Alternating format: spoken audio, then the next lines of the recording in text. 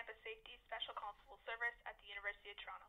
Your call is being recorded for quality assurance. Please wait for the next available operator.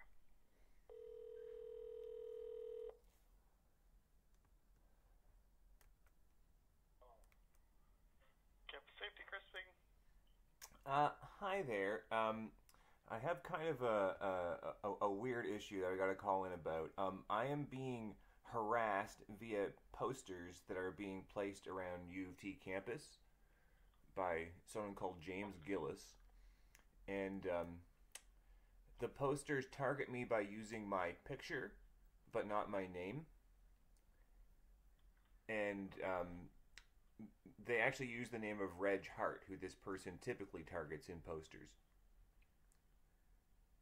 And he has a picture of me from when I asked him once why he targets Reg Hart, basically. Okay, you know this person? I wouldn't say I know them. I've spoken to them, I believe, twice. And they photographed me. They also, one time I arrived in the park in Kensington at Bellevue Square Park, and they were already there when I arrived, and they started photographing me, and I asked them, why are you photographing me? And they biked off. They sell used bikes as well, possibly stolen bikes, this guy, James Gillis. That's part of why he's involved in the postering situation. I'm involved in postering originally because I teach piano, so if you've ever seen Anarchist Piano Lessons, those are my posters. I studied piano at U of T originally. I live in Kensington right now. And so you're an alumni at U of T then? I didn't quite graduate, but I'll come back and finish off a couple courses. But yeah, I'm a former student union president, yeah. I was there for 10 years. I was there for 10 years, and I've been living in Kensington for 10 years, basically. Okay. What's your name, sir? Adam Golding. I ran for Ward 11, actually.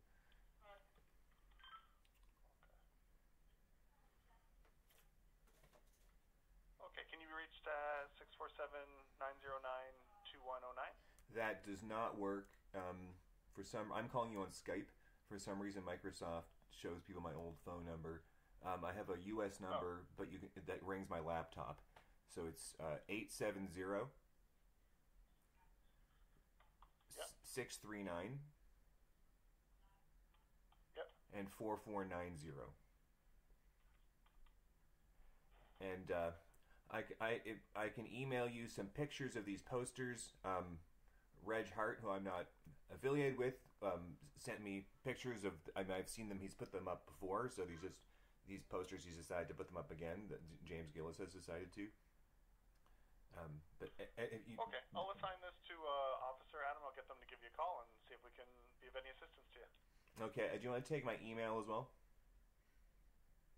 Sure. Yeah, so it's adamgolding@gmail.com. Golding. Golding. Yeah, and can you just send me an email now that I can reply to, and I'll send you some of these images. Okay, I'll assign this to an officer and I'll have them reach out to you.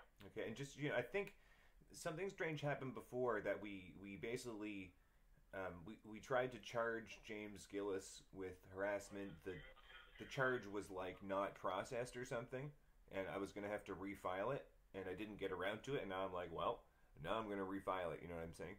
But I'm not really sure where it got caught up in the system. Honestly, I think it's probably because people suspect Reg Hart, rightfully or wrongfully, of things independently.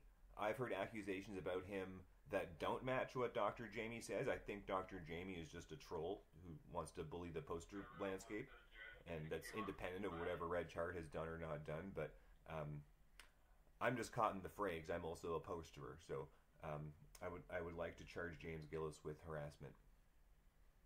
Okay, I'm gonna have someone contact you this afternoon. Okay, thank you. All right, take care. Bye bye.